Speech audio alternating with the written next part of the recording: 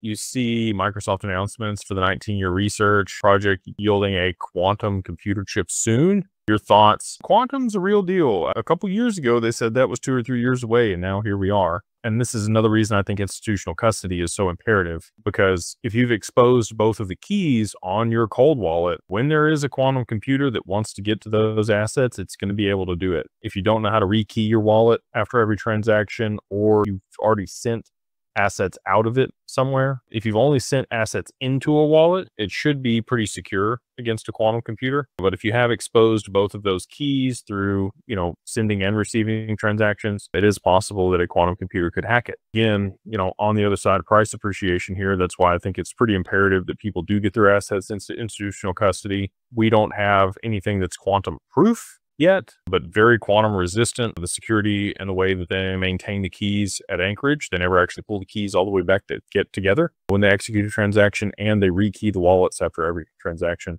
And there's other precautions that we put in place, working on putting whitelisted wallets in place so that if somebody did hack your wallet, the only place they can send it to is your own cold wallet. But to see Microsoft come out and state that, you've got Google, you've got a lot of people working on quantum technology, and it's not surprising to me that that would be available here, likely maybe even here at the end of the year in 2025, maybe early 26.